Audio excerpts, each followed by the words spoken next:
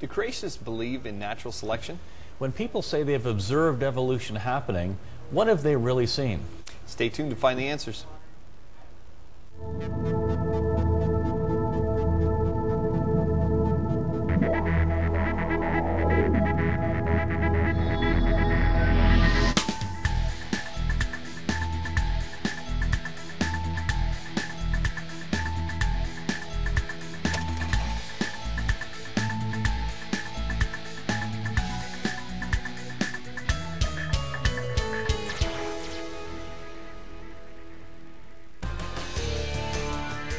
Welcome to Creation Magazine Live, the program that gives you answers to tough questions about science and the Bible. Questions like, how would Noah get all the animals on board the ark? Or where did dinosaurs fit in the Bible? And are these really important questions that people should be asking anyway? Many other questions, things like, how could all the Earth's population come from two people, only two people? Right. Today we'll be examining the foundations of biological evolution. Charles Darwin, when he wrote his famous book in 1859 on the origin of species, right, he said that natural selection is the driving force behind evolution. That's the mechanism that he talked about as evolving one kind of an animal into a different kind of an animal. However, Edwin Blythe, who is a creationist, had written about the concept of natural selection 24 years. He'd published on it 24 years before Darwin's book came out. So the concept of natural selection was something people knew about before Darwin. That's right. A lot of people wrote on natural selection. Benjamin Franklin wrote on natural selection. Right. What's interesting about Edward Blythe is he wrote about it in a creationist context. Right, right. And that's what makes it interesting. Natural selection has always been an important part of the creation model. Right from the days of Edward Blythe, and of course it's used today as well, to answer questions like, how could Noah fit all those animals on the ark? Did he need to take one of every kind of species that's out there? Right. He didn't. Right. Because they diversified through natural selection after the flood. So Christians, many times they're surprised when we talk about natural selection in our talks and talk about it in Creation Magazine, but that's right. See, both evolutionists and creationists observe animals changing, little changes within a kind. We observe that. In fact, we could say that there's not a single observation that we make as creationists or that evolutionists make that we would disagree with. Right. We observe animals changing. We observe light coming from stars that are millions of light years away. Right. We agree with evolutionists in this area, and we'll show you why. Many people believe that carbon dating has proven the biblical timeline is not scientifically valid. It supposedly dates some material beyond 6,000 years. Because the theory of evolution requires millions of years to be viable, a young Earth position is in direct opposition to that theory. However, in many cases, carbon dating has not assisted evolutionists in the attempt to prove the theory of evolution. Take coal, for example. If in fact it is millions of years old, it should have no traces of carbon-14 in it. However, scientists to date have not yet found any coal completely lacking all carbon-14. While this may baffle many scientists, it makes perfect sense to creation scientists who believe that the Earth is relatively young. Creation Ministries International staff, many from a wide variety of scientific disciplines, have produced thousands of articles now available in a massive online database. www.creationontheweb.org has grown to become the world's most powerful internet resource on the creation evolution issue. There are more than 5,000 articles already online, and new articles are added daily. Some of the topics covered include the feasibility of Noah's Ark and the evidence for a global flood, the age of the Earth from both the Bible and science, scientific arguments against the Big Bang and models that explain observations in astronomy within a young Earth time frame, recent discoveries that support dinosaurs fitting with biblical history, and many, many more topics. These thousands of articles are available for free 24 hours a day to anyone on Earth with an internet connection. One of the main reasons that CMI built this website is to strengthen the faith of Christians. Genesis is one of the most attacked areas of the Bible. CreationOnTheWeb.org provides logical, scientifically accurate counterattacks in this area. As 2 Corinthians 10 verse 5 says, we destroy arguments and every lofty opinion raised against the knowledge of God. Got questions? Get answers at creationontheweb.org.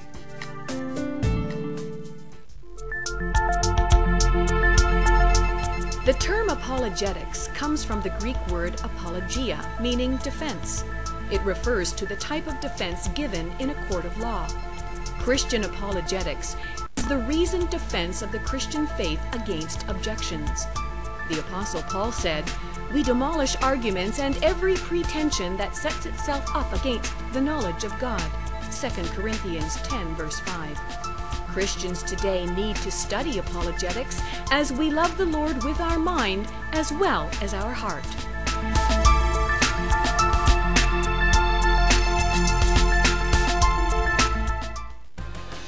Well, as we get started here, and we're talking about natural selection today, and whether that's evidence of creation or evolution, the two explanations for how we got here, we should probably define some terms and define ways in perhaps creationists might have been portrayed, and maybe evolutionists have been portrayed. Right. And when we're talking about this subject, so I know when you go to the Natural History Museum in London, you can go and there's interpretive plaques there, and you can take a look at it. And talks a lot about natural selection, talks a lot about Darwin, and so on and so forth. And if you look at the plaques, they sort of start steering you down a trail of thought that might not be as accurate as you and I would agree with. Okay. So well, what do you I'm mean just by going to that? well let's take a look at some of the plaques that if you went there looking at evolution. It said, Darwin's work supported the view that all living things have developed into the forms we see today by a process of gradual change over a very long period of time. And it says this is what's meant by evolution. And then it says many people find that the theory of evolution does not conflict with their religious beliefs. Okay. So already they've given you a little caveat there that says, well, you know, you can marry the idea of evolution into your religious beliefs. It's not going to be a problem. And then another plaque says, before Charles Darwin, most people believed that God created all living things in exactly the form that we see them today. And it says this is the basis of the doctrine of creation.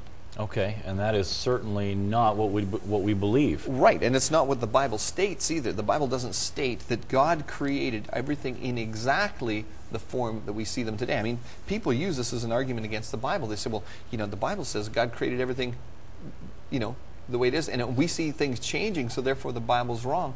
But when you actually go and read Genesis, it says, you know, 10 times that God created specific types of animals and plants to reproduce after their own kind, which is exactly what we see. Right. Yeah. Right.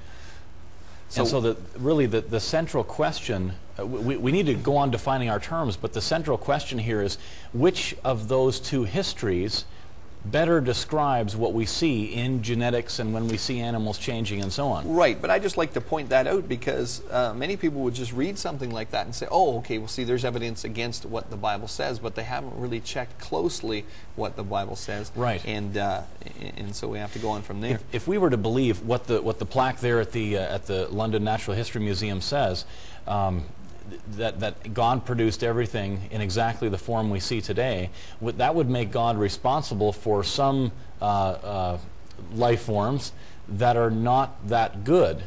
For example, it's kind of funny, but I mean, if you think of the dog kind, you can Right. think of dogs that are kind of at a genetic dead end. Right. And we often make fun of the poor poodle. Right. And we just use that as an example of a dog that has been bred to such an extent where a Right. lot of the genetic, the robustness within all that genetic information has been culled out over time, Right. and you wind up with something like a poodle or a collie or a bulldog. Right, because we call them purebreds, but you should call them inbreds, and we know what happens with inbreds after a while. Is you get a lot of mistakes, A lot of and problems. and problems. But yeah. we could think of like the bear kind. We don't need to talk about dogs. We can think about bears. If we think about the bear kind, there's all kinds of different types of bears. Right. God created unique kinds to begin with, and today we have all kinds of variety within the bear kind. Right. But the panda is like the bear version of the poodle.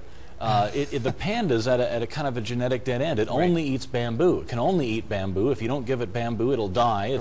It's not capable of this robustness in its life. And these other types of, if we go back and think about dogs, of course dogs change. Right. into different dogs. There's They remain within variability their there. kind. Where did that variability come from is really one of the things we want to talk about. See, as we're defining terms, we talked about, I believe in the episode 1, that there's different types of science. So if we're going to observe evolution, you referred to the fact when people say they've observed evolution happening, what have they observed? And of course, if we're going to try to prove a theory or prove a hypothesis, then by the scientific method, we would have to have a method of investigation involving observation. Like, you'd have to be able to see it. So if I want to test the theory of gravity, I can set up an experiment, we can repeat it, I can show it in the present, I can observe it happening, et cetera, et cetera. Right. So really we're going to be talking about whether we can observe evolution, not just observe natural selection, because we'd agree that natural selection does occur. So when we talk about natural selection and evolution, a lot of Christians think, well, aren't you talking about the same thing? Right. They Isn't equate, natural selection the same thing as evolution? Right. They equate natural selection to be evolution. But here's a definition of evolution. The general theory of evolution was defined by the evolutionist Kirkut as the theory that all the living forms in the world have arisen from a single source, which itself came from an inorganic form. So what he's saying is, to put it simply, there was a simple life form that just happened to spontaneously generate, and that simple life form would have a limited amount of genetic information. So if we put it into an analogy, let's say, of a book of information, the Right. DNA that would code for that simple life form would let's say, be one book full of information.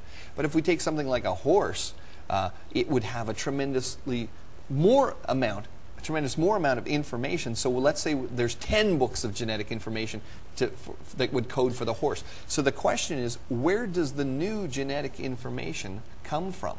Right. If you're going to change a lizard or lizard-like creature into a bird, where does the new information for wings and feathers and aerodynamic structures and all that stuff come from? So yeah, evolution, the way the story goes, which we don't believe, Yeah. but the way the story goes is exactly as this fella here defined it. All life came from a single cell, and Right. as you already said, that would require an information gaining process to go from something like a single cell to a Right. to a lizard or to a horse or something. Single cells obviously don't have information for hair and hooves and the other Right. things we find in horses. So it would have to be a creative process. Evolution would have to be a creative process, creating new information.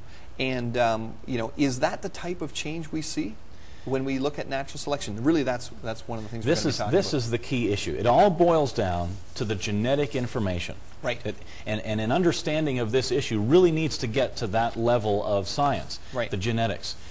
Is new information being generated? That's what evolutionists have to come up with. Right. They have to have a mechanism that generates new, never before existing genetic information Right. that can build all these bigger and better structures. Right. That supposedly never existed before. Right. Right. Never before existing information. Back when there was only a single cell that gave rise to all the diversity of life, there wasn't information Right. for skin and hair and heart and a brain and so on. Right. So you have to generate it somehow, according to evolution. Right. Now, Dr. Werner Gitt is an information specialist. Since we're talking about information, we'll go to an information specialist. He wrote a book called In the Beginning Was Information that you and I both love. And in his book he says this: a code system is always the result of a mental process. It requires an intelligent origin or inventor. It should be emphasized that matter as such is unable to generate any code. All experiences indicate that a thinking being voluntarily exercising his own free will, cognition, and creativity is required. Right. He goes on to say, there is no known law of nature, no known process, and no known sequence of events which can cause information to originate by itself in matter. Right. Now, do you realize what a serious problem that is for the evolutionist? It's a tremendously serious problem. Here's an yes. information specialist Yeah. saying that information never comes from naturalistic processes. It Right. always requires intelligence. It's And a great time to be a Christian. It's true, because when you think of any code, any type of code, which information is that's probably one of the better ways to define information as a code. If you see a code system, like Right. we're speaking a code system right now, that's how people are understanding us, hopefully, or if you're reading or something, it's a code. So we know that the DNA is actually a code. They call it genetic code, not just because it's a good analogy. We know it's a code system. And so, if I were to take a piece of chalk and write my name on a chalkboard, it's not because of the chalk, the material, that there's there's the information for my name, Calvin, there. It's because of my mind adding, because of the arrangement of the parts there. There's no information in chalk. You can have chalk, the White Cliffs of Dover. There's not a lot of information there. But if an intelligent mind, and that's what Dr. Gitt is discussing and there. He talks about in his book, there's different levels of information, how we understand information, and the same thing is happening in the DNA. Right.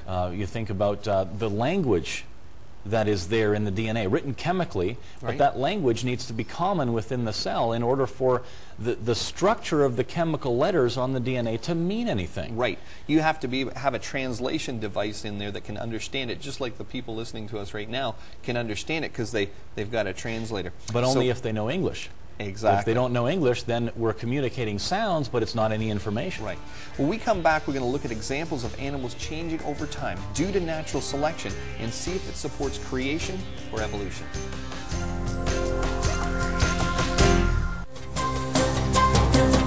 Belief in evolution has prompted a search for missing links to bolster the idea that man has evolved from ape-like creatures. This has led to some colossal scientific errors, one of which was Nebraska Man. Evidence found in 1922 was proclaimed to belong to the first man-like ape of America. The Illustrated London News printed a picture of the ape man, showing the shape of his body, head, nose, ears, the amount of hair he had, his wife, domestic animals, and tools. And what was the evidence for the illustration? A single tooth. And not just any tooth, but the tooth of a pig.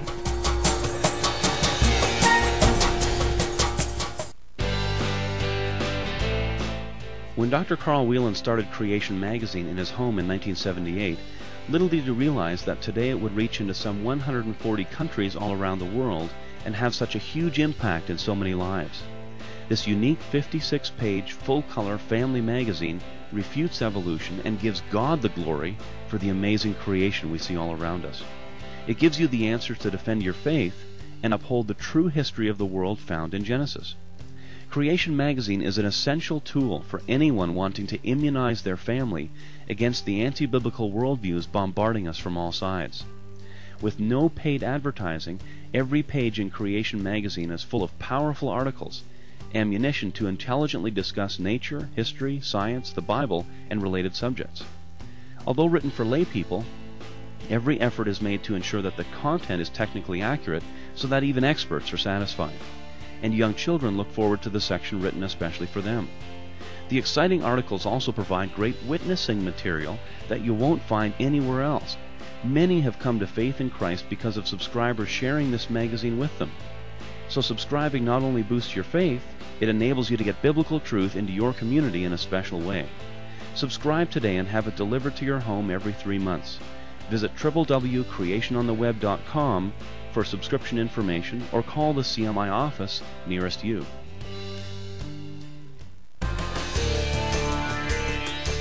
We're talking about natural selection. If we use dogs as an example, dogs we know initially came from a wolf-like ancestor. And and this is not something that creationists are saying. Evolutionists agree with this. And yet today we have a huge variety within the dog kind. Right. Yeah. There was an article in Science magazine in November 2002. It said genetic evidence for an East Asian origin of domestic dogs. I'll just read you what it says. It says the origin of the domestic dog from wolves has been established. We examined the mitochondrial DNA sequence variation among 654 domestic dogs, representing all major dog populations worldwide, suggesting a common origin from a single gene pool for all dog populations. So they're admitting that they've examined the evidence and they know they can, everything you see today, poodles, Great Danes, Chihuahuas, all the variety of dogs. Of course, we know because of the breeding experiments we've done in the last 100 years, we can create a lot of different variations or what they call species of dogs, but they say that they can trace them all back to wolves. So how do we get, that's the question, right. How do we get all these different varieties of dogs? Right. Evolution theory might postulate that you need to generate all this genetic information for all these different types of dogs. You've Right. got Dalmatians that have white fur and black spots and so on. Then you've got large dogs and small dogs, and you've got to generate all this information. Right. Where the Bible suggests that God created individual kinds of animals to begin with. So within the dog kind, Right. He would have put the genetic information there to begin with. That fits exactly what with Right. what we know about information theory. It takes intelligence to get information, Dr. Gitt was saying. Right. And so he put the information there to begin with, the infinitely intelligent creator God, and that's been diversifying ever since through natural or artificial selection with these domestic dogs. Right. So if we think of if we think of biblical history, take the example of Noah's flood. Okay. And two of the dog kind would have got on board the ark, Right. and they would have got off the ark after the flood. So now you've got two dogs living on the earth, and they get married and have kids, and they get married and have kids, and so on. And, Right. and it's a Christian program, so we need to dress it up a little bit. But each one of those pups is a little bit different than mom and dad. The genes have combined in different ways. Right. Now, in some of those pups, they've lost some information. And this is the way it works. The genetic recombination, you don't get all the information from mom and dad dog, all of that information Right. in one of the pups. You get a mixture of that information. They're still the offspring of those parents, but they're a little bit different than mom and dad. And Right. we could relate this to people, people with different characteristics Yeah. and so on. And we're just talking about dogs just because we're familiar with them and so on. And there's so many varieties, and we know that they came from a Right. single wolf-like kind. I mean, I got to become a grandpa last year, which was pretty cool. And when my How old are you? 38? no, I'm 40 and, now. And you're a grandpa. I'm 40 Okay. and I'm a grandpa. Yeah, How I does got that married work? young. My oldest daughter got married young. But you know, when little Eliana came along, one of the first things, and of course we did it with our kids, is you're looking at the baby and you're going, "Oh, look, she's got mommy's eyes and right, daddy's yeah, ears," yeah. and because everybody knows where the information came from. It's not a big mystery. You know that the information got passed on from mom and dad. But she didn't, you know, she got certain information for certain traits from mom and certain information from certain traits from dad. It wasn't spontaneously Right, generated right. information. So going back to the dogs, we Yeah. now have a population after the flood of a variety within the dog kind through genetic recombinations, mother and father to offspring and so on, Right. to these pups. Now imagine that we get to the point of the Tower of Babel. And the people scattering away from Babel, let's say they take some dogs with them to different climate areas over the world. Right. So from the Middle East, let's say some move north into Europe and England and so on, where it's colder, and they have a variety of dogs there. Some have long fur, some have short fur, and so on. Right. After a while, in that climate area, the dogs that are better adapted, we would think the dogs with long fur, so the dogs with the genetic information for long fur, produce long fur, Right. they would perhaps be more healthy, leave more offspring, and so on. After a while, in that area of the world, in that climate area, Right. all you have within that dog population is the genetic information for long fur. So you get dogs, let's say, move into an area. Let's say it's warmer. Let's say it's the summertime. But then the winter comes. So you've got long-haired dogs, they can survive. The medium-furred ones perhaps leave. And the short ones, if they don't leave, they die. That's right. So you end up with just the ones with information for long hair. Right. You've now, in that population has now become adapted to their environment through natural selection. Right. That's natural selection. Right. That's now this is a very simple way of talking about it. It's much more complex than this, but Right. these are the basic things that we're talking about on Creation Magazine Live.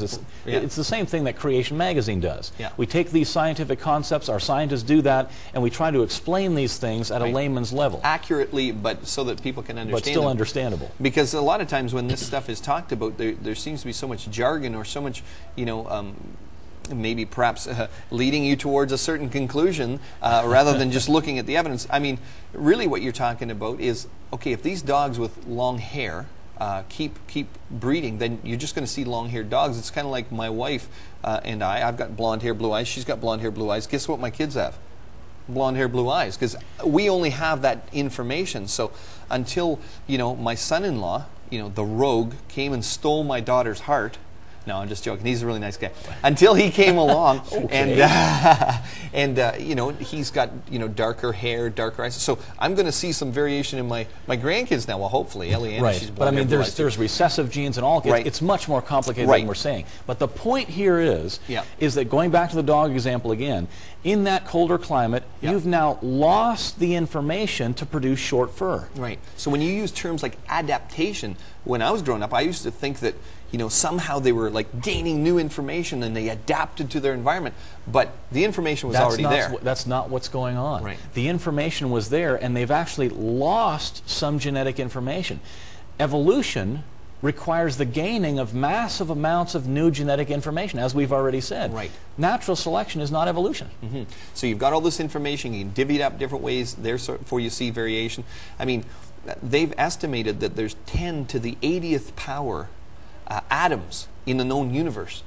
But geneticists have said that there's 10 to the 2017th amount of variation, that if a man and a woman, any man and any woman on the planet today, could keep producing offspring, that'd be scary for the lady, but if they could keep doing that, it would take 10 to the 2017th power before you'd get an exact duplicate. There's that much variability Right. between the or possible recombinations of the genetic information. That's correct. Huge amount of information in the Right. genes, and that refers to people. But we've used dogs and fur length as an example. We could think of other examples of natural selection as well, or as natural as we can think of. We can Right. think of mosquitoes and DDT, mosquitoes Right. and pesticide. This would, many viewers would be familiar with this. Right.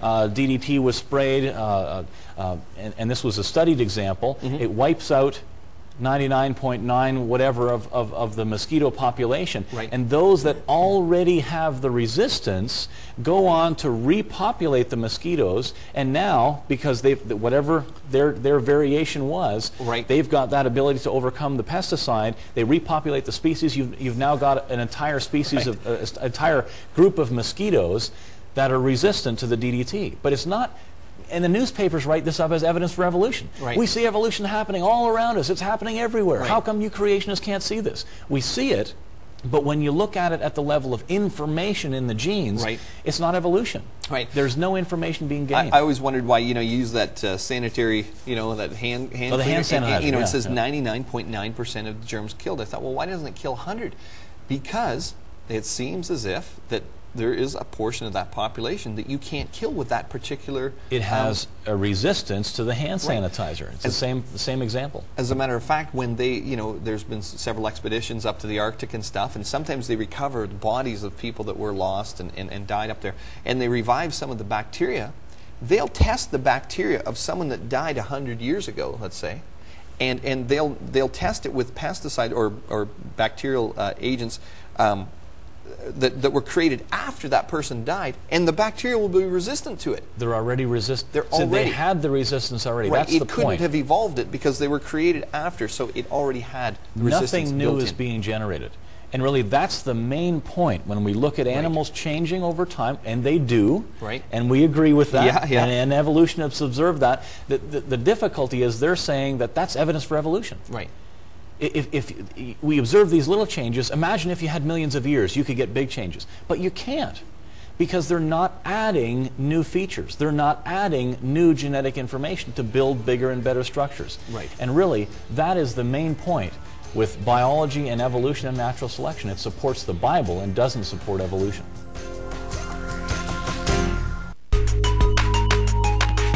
Some people believe that aliens from distant planets may hold the key to understanding the mysteries of life. However, belief in life in outer space is rooted in belief in the theory of evolution.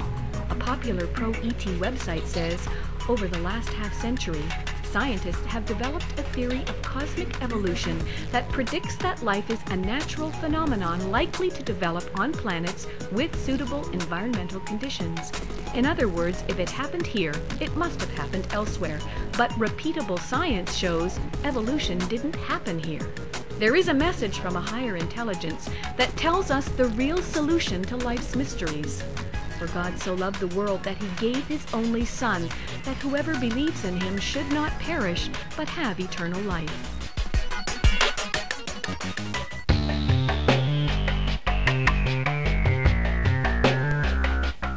Refuting Evolution is a hard-hitting, point-by-point refutation of today's arguments for evolution.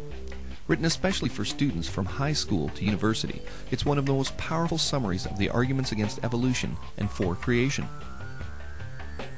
Author Dr. Jonathan Sarfati, a PhD chemist with Creation Ministries International Australia, systematically unravels evolutionary claims in the key areas of the debate. He starts by showing the starting biases held by both creationists and evolutionists, and how it guides their interpretation of the facts they examine. From there he moves on to cover topics like variation and natural selection, missing links, ape men, the Big Bang, the age of the Earth, and more.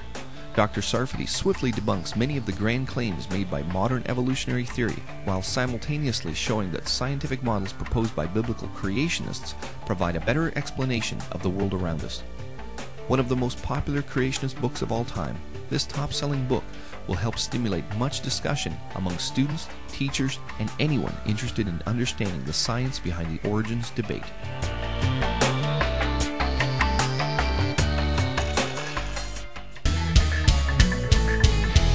Well, we're back, and this is in the news section. We always like to talk about, some of the newspaper reports and the latest science or what's going on. Right, and it doesn't seem hard to. You don't have to go very far checking out the news reports before you come across something that seems to have something to do with evolution. It's highly promoted in the news. Yes, yeah. For this week, we've chosen an article that was actually discussed in Creation Magazine called "Too Dry for a Fly," and I'll just read some excerpts right out of Creation Magazine. This article in Creation Magazine. And it concerns the adaptability of a fly in rainforests that are used to hot and humid conditions. Okay. The rainforest fly, and this is the technical word, Dropsophilia birchi, lives in, not surprisingly, rainforests, where the air is humid and everything is nice and moist. So scientists, the Australian rainforest where this paper was written on, it's becoming fragmented and so on, and there are portions of it that are getting drier, apparently. Right. And so scientists decided to test this fly in the laboratory to see how quickly the rainforest fly would be able to adapt to a drier environment. Mm-hmm. Okay?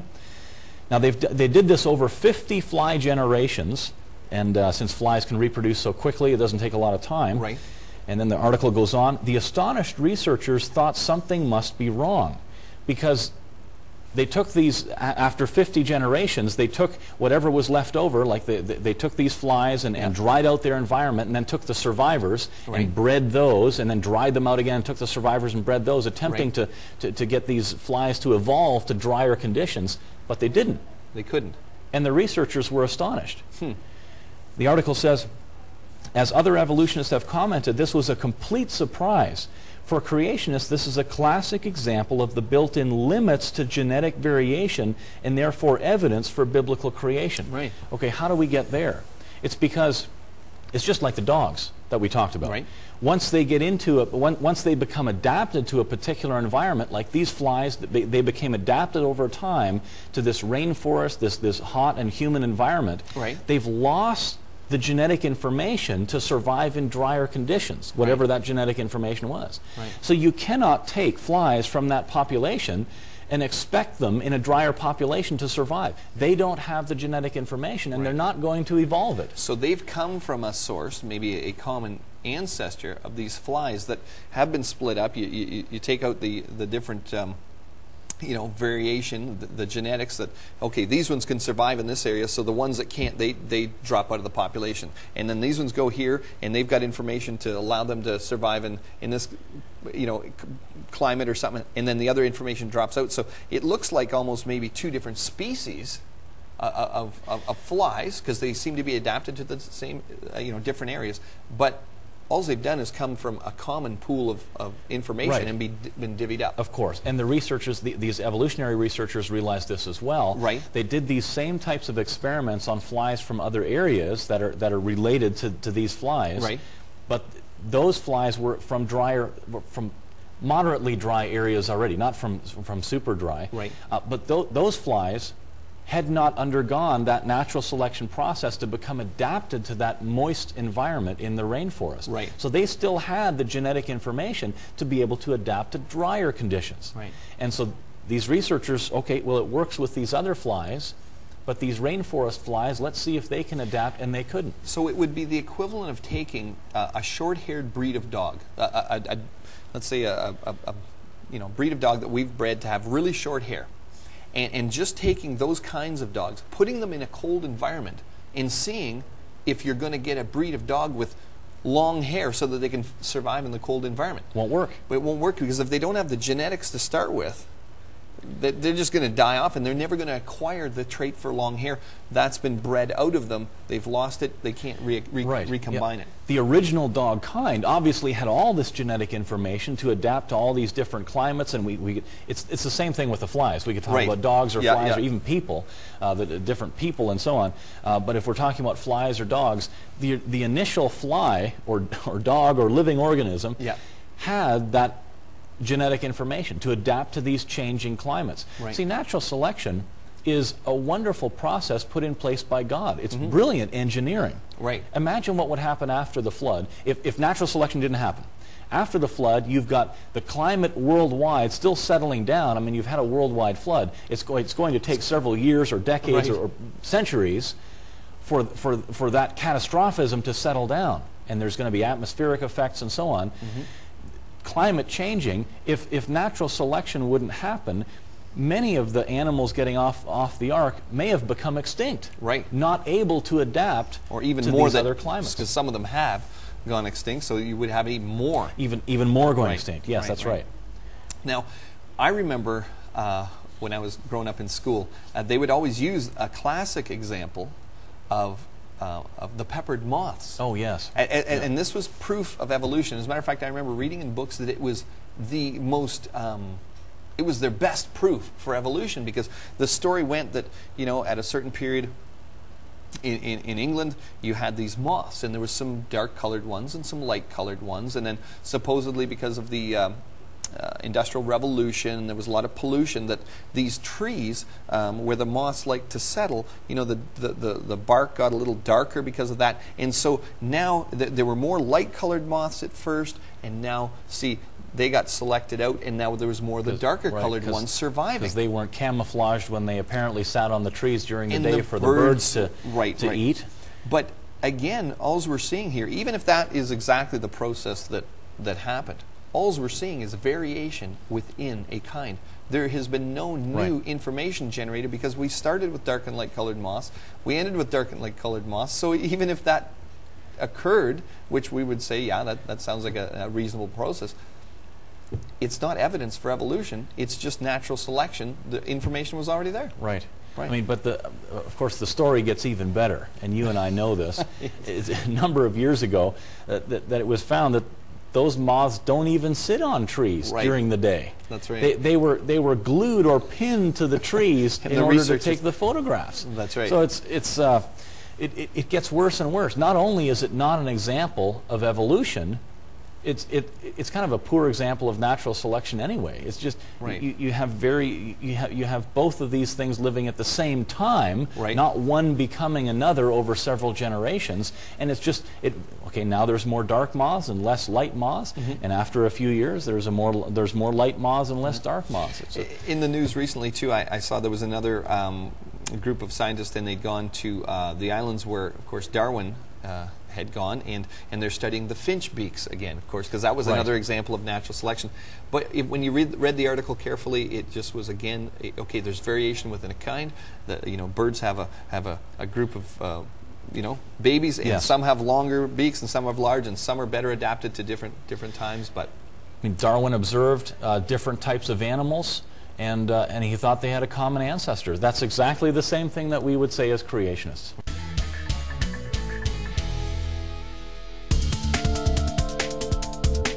The giraffe's heart is one of the most powerful among animals today. It needs to produce enormous pressure to get blood all the way up its long neck to its brain.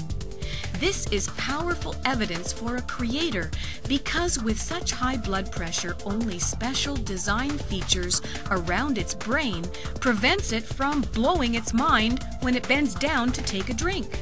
This is a problem for evolutionists to explain, because without these special features, a giraffe bending over the first time to take a drink would die. But if the neck was shorter in the past, then it wouldn't need the special features. This means that the giraffe must have been designed with all of its features at once, just like the Bible says. For details, see creationontheweb.com/giraffe.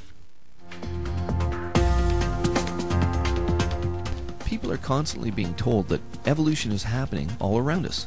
But is it really? The 60-minute DVD presentation, Dynamic Life, Changes in Living Things, deals with one of the most confusing aspects of the creation-evolution debate by focusing on a key issue. Are the changes we see in living things actually evidence of evolution?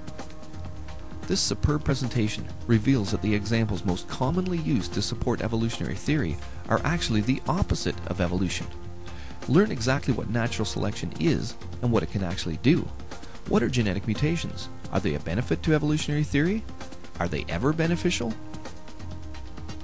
Find answers to these and many more of the most commonly cited examples of biological change used to promote evolution.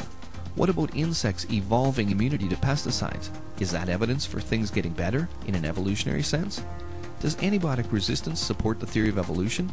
What's the difference between adaptation and evolution?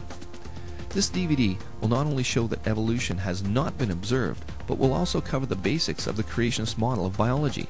Skeptics will be amazed to find out that both natural selection and mutation fit beautifully within a biblical framework and are powerful tools to defend Genesis. This video presentation is excellent for high school level and up.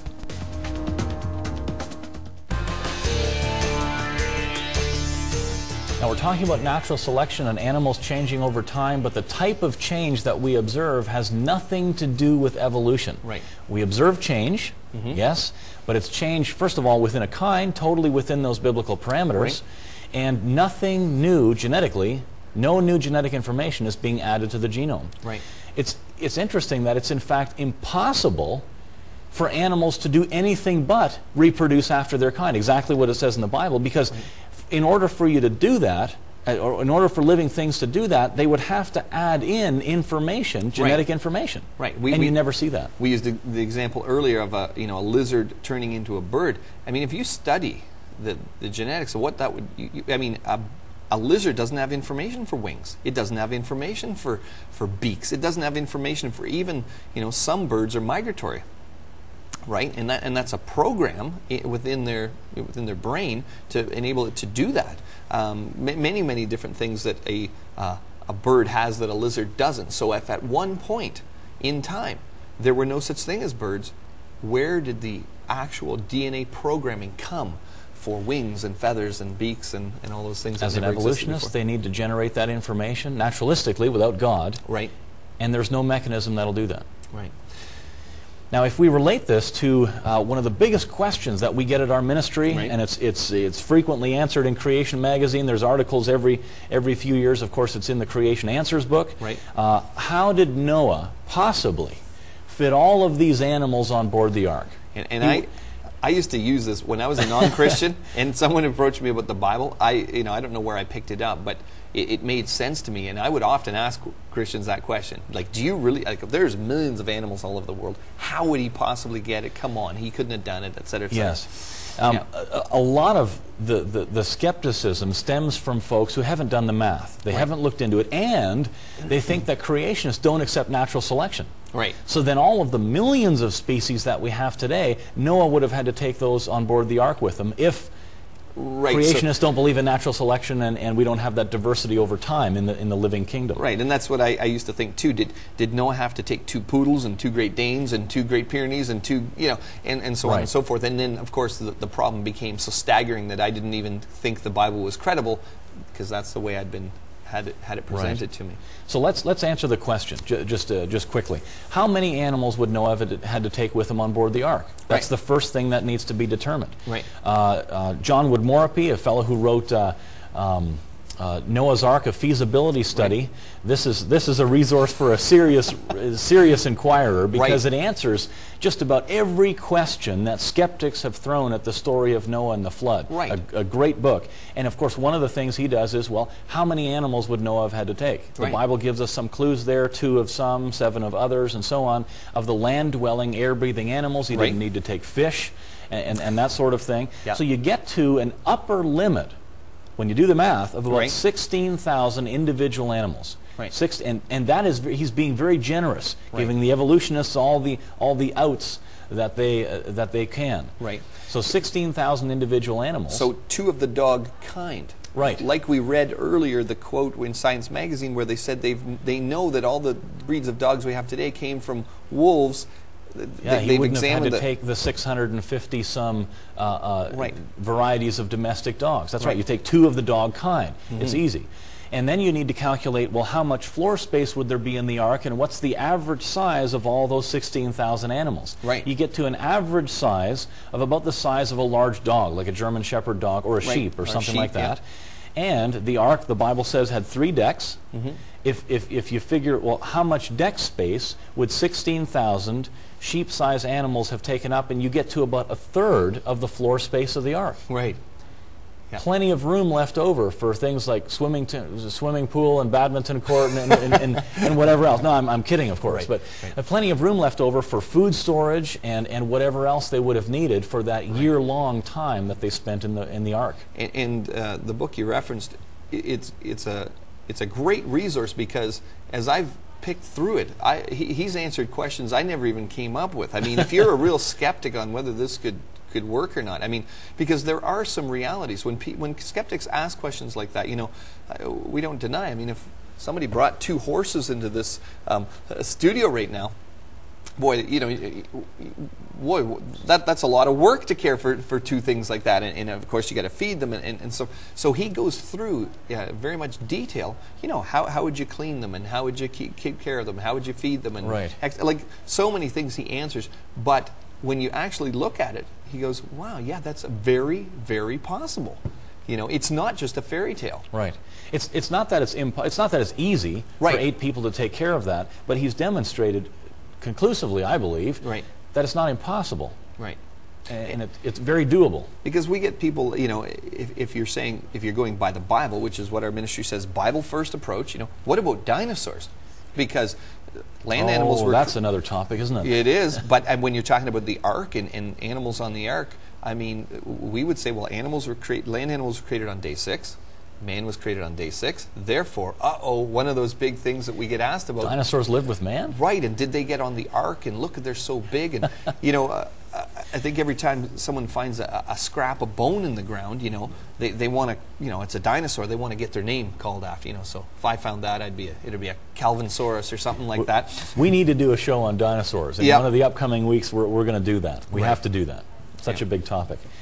Now, the dangerous, I believe, part that this natural selection plays in the public eye is what's happening in public school systems. Right. Because in the public school system, what teachers are saying, and some of them don't know any better, they're just teaching out of the textbook, Right. is students, look at these little changes in living things that we observe. That's proof of evolution. And we do. We observe that. We have no problem with Right. these little changes. But then it's kind of a bait and switch. Look at these things over here, and imagine if we had millions of years, Right. those little changes that we observe could add into the big changes that evolve one kind of an animal to another. But it can't happen. And yet students are given, they're given a process, natural selection, Yep. for which there's a lot of evidence. Right. And then there's this extrapolation, unwarranted extrapolation made that if we had millions of years, you could get evolution. But you Right, can't. because if natural selection was providing even a little bit of new information when it happened, then you could say, okay, well, given millions of years. But natural Yeah. selection tends to eliminate information. As you were saying earlier, a poodle has less information than a wolf. And if we didn't, you know, take care of the poodle, it'll be naturally selected out of the population pretty it would quick. be unselected if you put them out in the wild, wouldn't it? That's Yeah. right. So it's really not fair for an evolutionist to use natural selection as a real mechanism for the grand theory of evolution. It fits the creation model, Right. Because you're seeing less and less information over time. We live in a sin-cursed world. We'd expect that anyway, Yeah. and you're seeing that information being diversified and specialized in the living things. Right. But no new information is added. And so you certainly wouldn't hear an evolutionist say, oh, I believe in creation because of natural selection. And yet we agree with natural selection, and we say that's not evidence for evolution. Right. So, you know, I always try to bring people back to, you know, this isn't just a scientific argument. This isn't just something for us to talk about. This has real consequences. You know, most people are familiar with the Columbine school massacre that occurred, I think it was 1998, and 1999 actually. And, you know, there was some diaries left by some of the perpetrators that, you know, took part in this. And this is where a group of kids went into a school and just started shooting people and stuff. And one of the diaries contained this comment. It said, "Sometime in April, me and V," it was a friend he was referring to, nickname.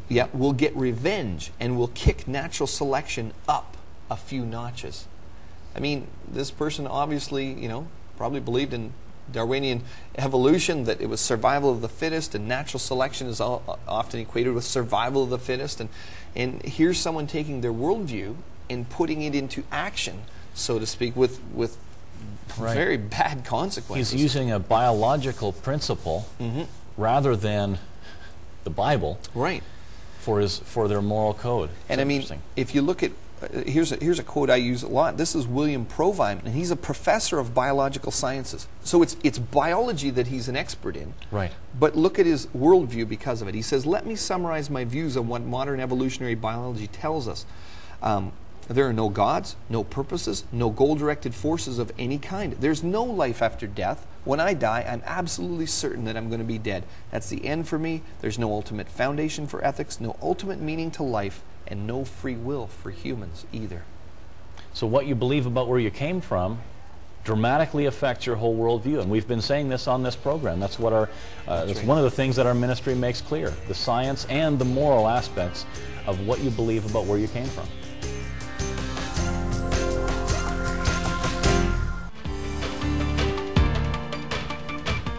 Since Eve was formed out of a rib from Adam, some Christians have grown up believing that men have one less rib than women, which they don't. Some anti-creationists have used this to mock Genesis.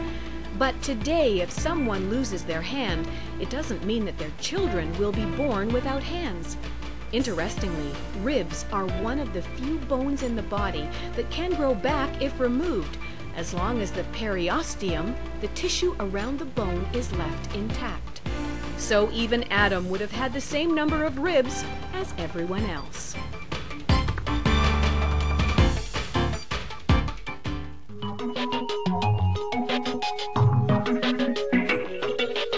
Finding answers to questions about the origins debate. Creation or evolution? When the results are in, which one is supported by scientific observations? Find out at creationontheweb.org. Creation scientists and researchers from around the world have contributed more than 5,000 articles, many of which appeared in leading creationist publications like Creation Magazine and the Journal of Creation over more than 30 years. A new daily front page article keeps web visitors informed about the latest breaking news in the creation-evolution debate. When news breaks about the latest evolutionary ape man, or some major supposed evidence for evolution, check out creationontheweb.org for a Christian creationist response. Each weekend, the website features a feedback article, a response to web visitors' email feedback. Often, the anti-creationist arguments in skeptics' emails are refuted in a detailed response by a CMI staff member. So in a very practical way, believers can see that the Bible, and particularly Genesis, can be defended against skeptics' arguments. The website includes an online store where you can browse through hundreds of the world's leading creationist books, DVDs, and related materials, all available to build up the faith of the believer. Got questions? Get answers at creationontheweb.org.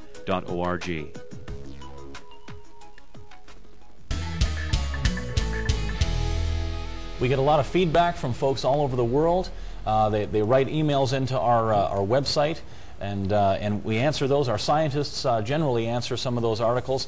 If they're not already, if the answer already isn't contained in the 4,000 and more and growing articles that are on the website, right, there will be a response. Usually on Friday. Friday is the Feedback Fridays, we call them, which is where we take a letter, some feedback from someone who's written in, and our scientists go through it and explain it.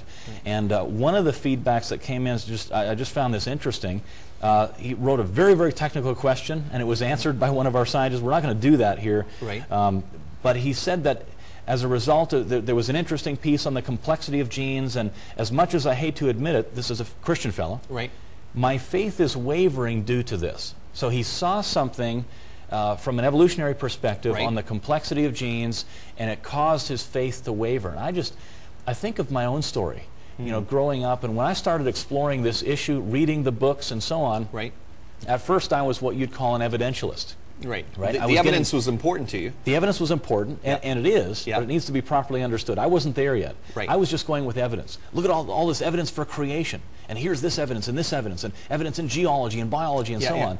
And then I'd watch an evolutionary program on television, and I'd see their evidence Right. explained from an evolutionary perspective. I didn't realize that that's what they were doing. Right. You just took it as a fact. I just took it as a fact, and I got scared. Oh man, is Christianity not right? Maybe it's wrong. Maybe I'm being led down the garden path here, and Because let's face it, people are interested in the evidence, and maybe if they've never been taught that there are presuppositions behind the facts. I mean, one of the most popular TV shows out there right now is called CSI. You know, and crime scene investigation. And of course, you know, people are into that sleuthing and let's examine the clues and use scientific methods to examine the clues. And you know, I think the tagline's, you know, follow the evidence because it never lies. But that's not Right. true. There's facts, you know. If this is a fossil fish in a rock, that's the fact. But how it got there, that's an interpretation. you have to make up a story to explain Right. something that happened in the past. And you can use scientific methods to do that, but it's you know, as a Christian, this fellow here, he says, my faith is wavering due to this. Well, we know that happens a lot. That's why our ministry exists. It's a dangerous position to be in, to be you know, flung to and fro by every wind of evidence. If you know, if we paraphrase Ephesians there. Ephesians 4:14 says that, you know, you're like forever wandering around looking to, you know, people are telling you clever lies and you're changing your mind about what you believe. That's a tough position to be in, because then you can't go to the Bible. You can't just open Scripture, and God's got a lot of promises in there, and you know, you can't just read it plainly and go, wow, you know, and have confidence in the God of the Bible. So understanding these things that we observe in the fossil record, in the rocks, in biology and so on, we need to understand that it's from we need to think from an axiomatic or a presuppositional approach. Right. It's all about the faith position that we have about the past. Either God's Word is true, that God created and there was a global flood, or millions of years of history. Because the evolutionists that, you know, the strong evolutionists, someone like Richard Dawkins or someone like that, you know, there are serious challenges to the theory of evolution, but they don't change their position just because there's a little piece of evidence that somehow contradicts. Of course, there's a lot of evidence that contradicts their theories, but they don't, you know, they're not going to throw out their faith position simply because of that, and neither should a Christian. Even more so. That's right. A Christian. There's another article that was, or another feedback that came in. Why wouldn't God use evolution? We get this and a lot. we've dealt with this already in the past couple of programs. This is from someone in the USA. Right. He writes, "Evolution is not evil. In fact, my question is, why wouldn't God use evolution?" And at the end, he says, "There's no reason why God would not do it this way. It makes absolute sense." Well, you know, we hear that a lot. Of course, we hear that. You know, why wouldn't God use evolution? And you know, there's a quote from a man named Jacques Monod, and he was an atheist. He was an evolutionist, and he did a lot of work in genetics and stuff. And he was actually in an interview situation one time, and the interviewer was of the same opinion as this fella. He believed in God, but he believed God had used evolution. He was a theistic evolutionist. Theistic He believed in evolutionist. evolution, but he also believed in God. A theistic evolutionist. That's right. Yeah. And he asked Jacques Monod the same question. Of course, Monod was an evolutionary atheist, and he said this to him. He said, you know, one could conceive of God using randomness, mutations, natural selection, evolutionary methods, just so long as there was a pattern which he was imposing upon the results of the chance mutations, which is a little bit contradictory. You've got, anyway.